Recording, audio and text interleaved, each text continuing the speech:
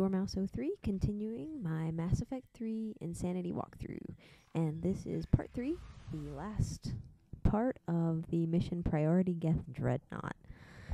And so we just finished up from the last video with the section with all the shockwaves, and I really just didn't like that section very much, but we got through it, and that is all that matters. So now we're going to be going on to the last section of this mission and the last bit of combat here with some Geth primes, which does get a little tricky.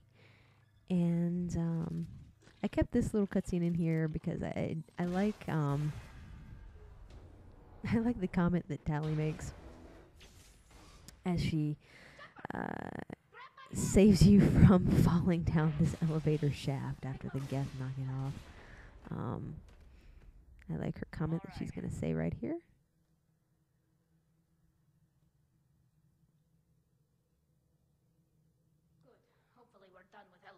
Hopefully we're done with elevators. And that I'm pretty sure is thrown in there as a little joke to the people who played the first game, and they had a nice little joke with Tali and Garrus in the second game about the elevator rides and how long they were in the first game. And I think it's nice when people are able to make fun of themselves, to laugh at yourself. I think is a good thing. So, and definitely to put that in there for fans of the first game, I thought was cool. So here we will go on to this last part. I trim out a little cutscene there, and this is where we meet back up with our old friend Legion, who I just can't say enough about how much I really love his character. BioWare have created some really great characters in this series, and Legion is one of my favorites. So I was really happy to see him again and to work with him and hear him say "Shepard Commander" a bunch of times. So I really enjoyed that. Because I think he's just frickin' awesome. So we're going to go over here, try to see if there's any stuff to pick up, but I don't think there's too much. I love those little slides, by the way. The mobility is much better in this game. Yeah, it feels much better to me anyway. So then you push that button, you have another little cutscene that I trimmed out, I think, and now you're fighting some more Geth, and there are a couple of primes in the background, and I found that this cover that you start out on after you come out of that cutscene worked pretty well because it blocked a lot. It blocked a lot of stuff from that sort of right side, that right angle, that it looks like it might not it shouldn't be able to block, but it does. It does pretty effectively. So, like that, I took basically no damage from that rocket right there, and it seemed like I probably should have taken a lot more, but the cover just worked. So I stuck right here, and I just continued to take out the Geth the same way we've been doing the whole mission. Use a bunch of tech abilities, overload them as much as I can, and shoot them. And so there's a prime still around here, and sometimes it's kind of hard to see where stuff is in this area, so kind of tentatively move over, and then up there's the prime, and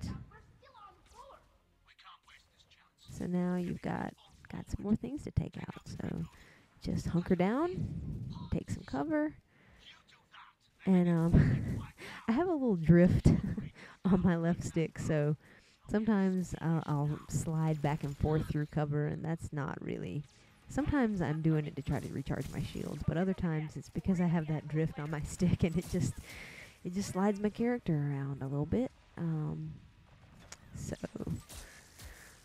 perhaps should invest in a new controller, but as long as this one works, probably gonna keep it. So once you take the shields down off of that prime, if you have biotics, I use warp and throw and get those biotic detonations. The one annoying thing about the primes are that they keep putting out those combat drones, which a lot of times block the when I'm trying to throw a biotic at the prime, that the drone will catch it instead because I'm trying to sort of pop out and hit it really quickly. But it works for the most part. Just warp their armor and then and throw to make a biotic explosion. So there's a few more guys here.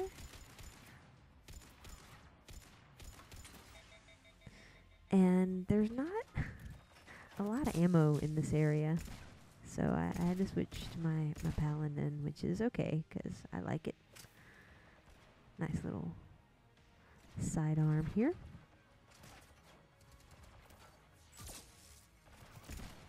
And if you run low on bullets, especially with these guys, if you have those tech abilities, just try to use them as much as you can. And that's what I do right here. Is I know that I'm kind of low on ammo. I know that I don't want to be running around this area too much because they put up the Geth turrets in various places. They have those combat drones. There's another prime lingering around here that we'll get to in just a second.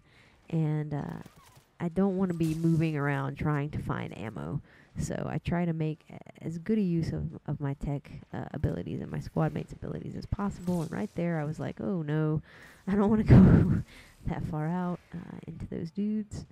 So I back off and come back to take them out, because those hunters can get right up your ass really quickly, and no one wants a Geth hunter up their ass. It's just not fun.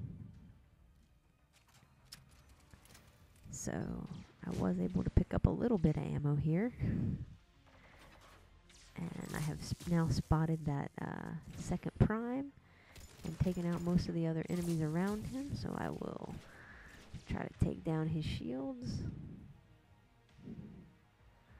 Make sure that Tali's doing her energy drain as much as possible, just to take that stuff down as quickly as you can. And now that he's down to armor, I'm gonna warp and throw him, and effectively turn him into a pile of circuits and wires on the floor.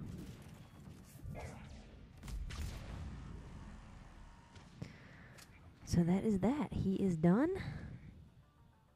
And you can go and reunite with Legion and make the run to get off of this ship, because now the Quarians have found that you've deactivated the Reaper code from a bunch of the Geth ships and this Dreadnought here, and they want to blow it up to take out their enemies, which makes sense. But why they can't wait a few seconds for me to get a little farther ways off the ship, I'm not quite sure. You'd think that you'd want to keep your allies alive, especially an ally as strong as Shepard. And, you know, one of your admirals is also on this ship. So, you know,